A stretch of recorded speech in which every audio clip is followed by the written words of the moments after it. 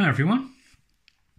So I was watching one of the Jullian Ilett videos. How do you pronounce his surname? Is it Ilett? Ilett? I'm probably getting that wrong, aren't I? Anyway, I'm sure you know who I mean. And he was designing and building a USB to serial converter board, which I thought was quite interesting, and it's the sort of thing I wanted to do, but I've just wasn't too sure how to go about it, wasn't sure what chip to use. I've got so many questions. I didn't think I was ready for this yet, but watching his video made me feel like it looks reasonably trivial. So I thought I'd give it a go. I've started putting a schematic together. I'll just quickly go over what I've done. So I've got a USB connection here, and the same as him, I'm going to do that as through hole. I think I've ordered some of those already. I'll probably see them in a mailbag soon.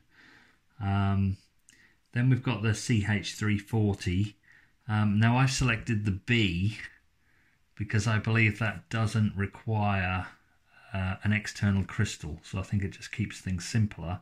And also I don't think JLC PCB have the one in stock that he was using anymore. I think he already mentioned that, and I believe the B is in stock, so if I do want to get this assembled, that should be okay.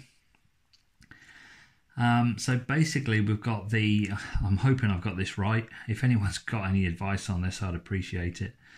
We've got the D minus and D plus, so I think that's data minus and data plus. So I think I've got D minus going to UD minus over here, and then I've got D plus going to UD plus on the CH340.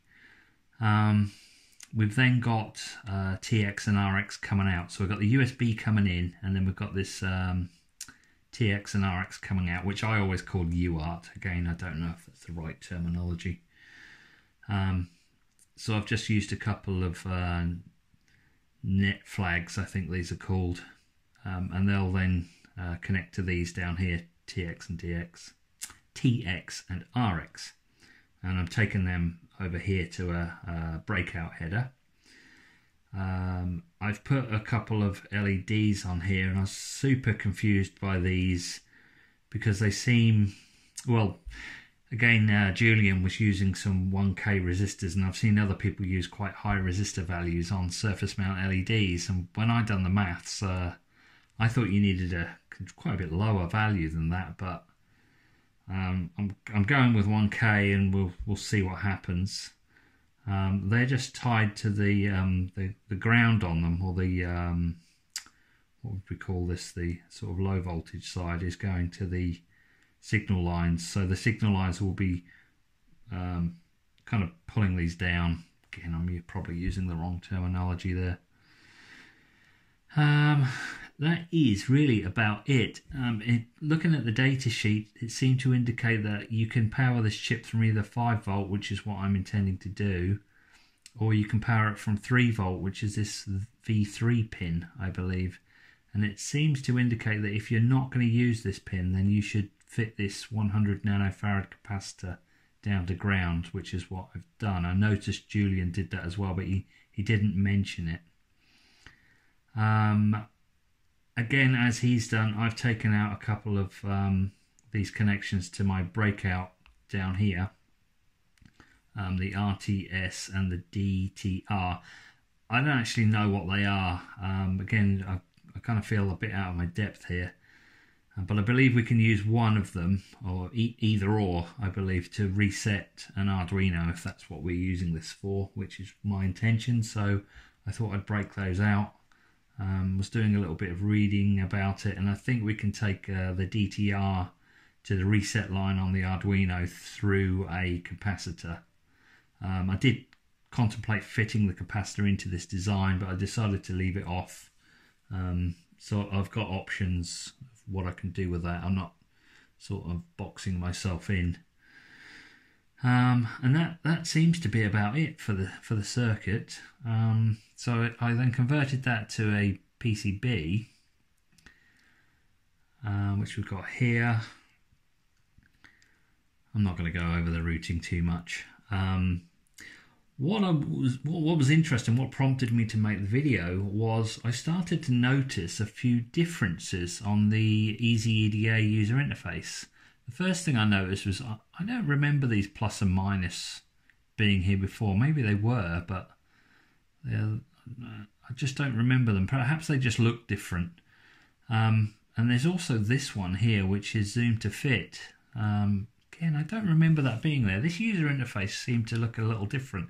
So I think EasyEDA have probably done an update. And then what really made my day was when I clicked into the 3D view. Now, the 3D view on EasyEDA in the past has only allowed you to view a blue circuit board like this one, which still seems to be the default. But I noticed over here, colours, board colour. We actually get a choice now of what colour board we want, which I thought was great. It just baffled me why they've never done this before, because it seemed like such an easy addition to the software. I don't know why they didn't do it, but this looks much better now. We can choose all different colour circuit boards here. So we've got the red, the white, which I think white looks horrible. You get the black silk screen. I just think it looks terrible. The yellow, which I was contemplating doing this board in yellow, but I'm not sure that they will do the assembly surface on a yellow board, so I might be restricted. And then the black, which doesn't look great in this rendering, but I think it looks better in real life. And then we've got purple, which I think is possibly a new colour. I've never seen purple before. But I just thought that was great. It was a neat little addition they've put into the software. It just makes this look so much better. I really can't decide what colour I prefer.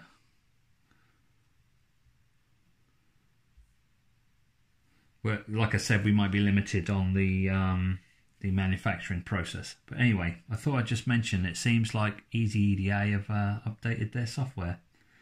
So I don't know if I'll make this board or not. I've never done anything surface mount before, and I think the assembly service might be expensive, so I don't know.